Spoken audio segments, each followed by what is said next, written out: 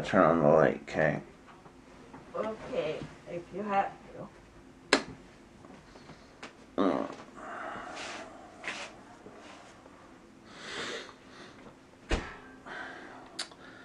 So remember that whole getting schedules back into flow and that whole thing?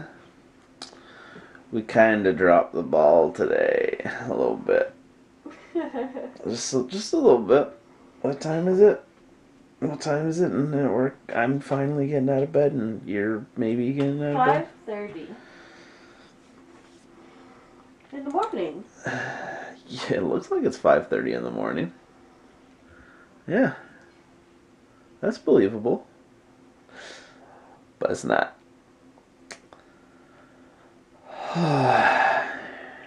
Oh, we're so screwed. We'll be fine. Yeah, we'll be fine. Does this mean we're probably gonna stay up all night tonight again? No. No? Okay. Well, we'll figure something out. I don't even know what to say. Good morning, good afternoon, good night. Good evening. Good evening, good evening. Good evening.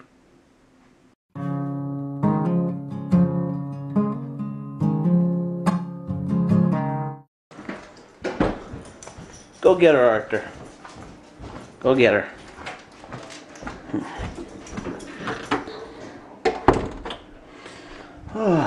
So, after finally deciding to get out of bed, first thing we did was watch episode 2 of season 3 of Sherlock. And in my opinion, it was crap. I don't know, I'm really not liking this season, and they only have one more episode to redeem it. I don't know. The show's not what the show used to be. Maybe my tastes have changed, and it's just been a long time since I watched, season 1 and season 2. So maybe if I went back and watched season 1 and season 2, I wouldn't like it as much. But that's just not what I'm expecting from it, and it was just weird. And I think, obviously some people can do it well, but you really shouldn't have, in almost anything, people trying to act drunk.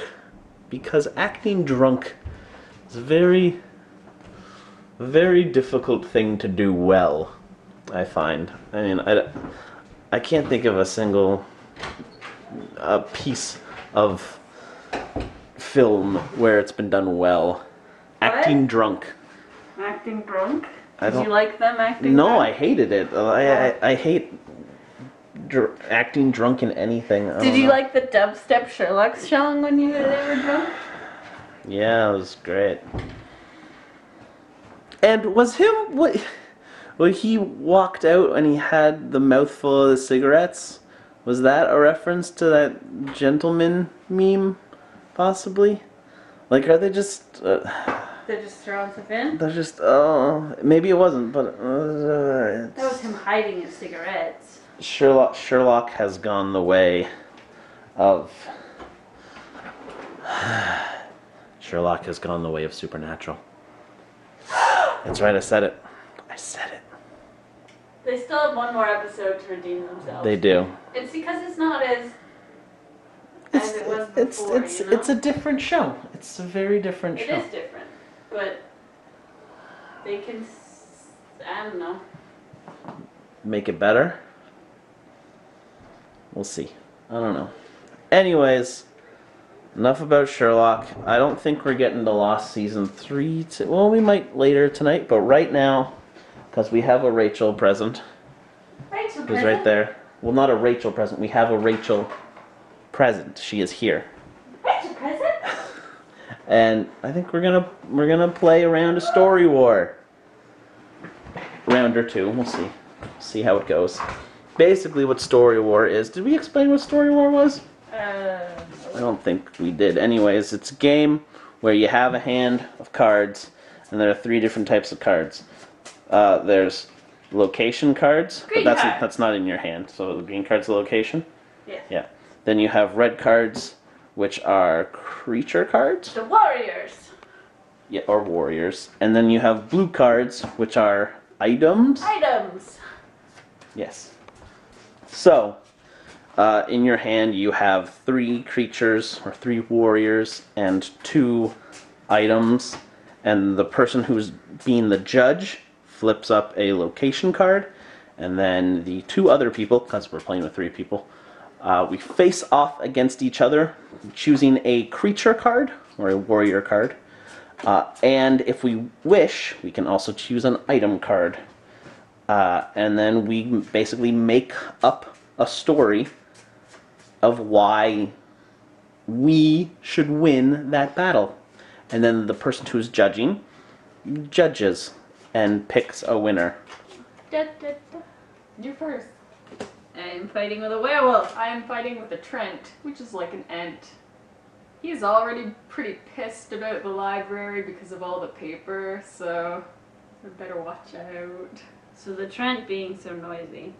But the reason why the books even have sentience in the first place is because they're still somewhat alive from when they used to be other Trents. So if we wake them up, they'll just be on my side. Okay. So the Trent has woken up the books to fight the werewolf as well then? Yes, but what can books do? No, they can fly at you. The werewolf rides his flying carpet and dodges books and slashes at the Trent, cutting off branches and making him wounded. I'll use a flame bow, and then the whole place burns down. So we all die? Yes. Woo! Everybody dies. Alright, anything else Except, to add? no. Okay. I am able to fly out of the library as Rachel's Trent, and the books burn down. 'Cause she's a Trent, so she's a tree. So she's Fair highly enough. flammable. Okay, so, well, in the library, where the werewolf and the Trent, is that how it's Yeah. pronounced? Okay. Or Well, they're there. Treant. I don't know I'm what just the, gonna say don't know Treant. what they're doing. Just in the library. Anyways, as they're battling, the Trent awakens the books of the library, and the books of the library, being trees before they were paper, as Rachel said, decide to ally themselves with the Trent. Luckily, the werewolf has a magical flying carpet and decides to hop on the flying carpet and is zooming around, dodging books left, right, and center, periodically slashing at the Trent, maybe peeing on it. I don't know, because it's a werewolf. It's like a dog, so it's gonna do that. The Trent getting furious that it damages the werewolf a little bit because obviously branches and books are flying around. The Trent, enraged, pulls out its magical flame bow, but the Trent, not even taking note that, oops, I forgot that I'm a tree, because I think that I'm humanoid, because I'm sentient. Instantly, before even firing off a shot from the Trent's flame bow, bursts into flames.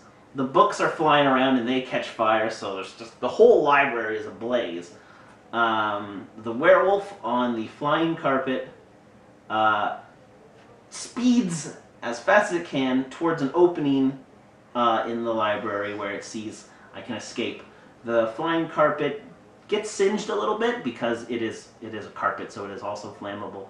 Luckily, the werewolf, although all its clothes are burnt off and its hair is singed a little bit, the werewolf gets out of there alive. Well, the tree is a pile of ash in the now demolished library. Okay. So the werewolf wins.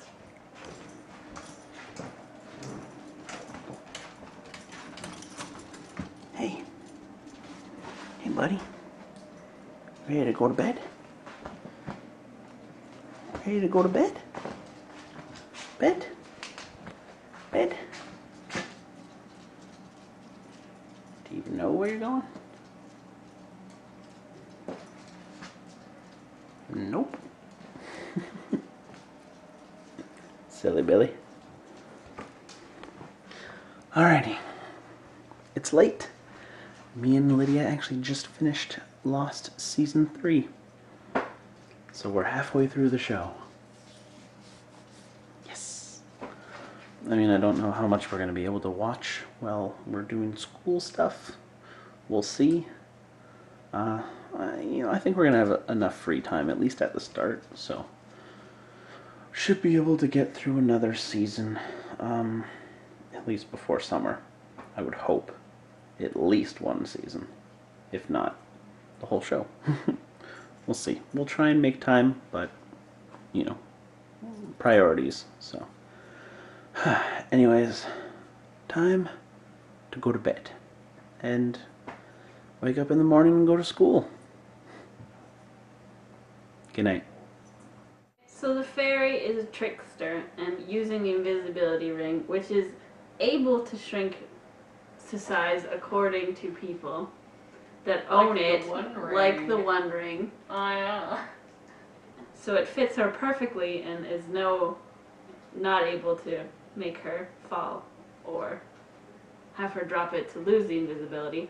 She is able to trick the Lich using her voice, calling her and getting her lost in the labyrinth, then steals her soul staff and casts it aside where the Lich will never be able to find it, wandering the labyrinth till she dies. Okay.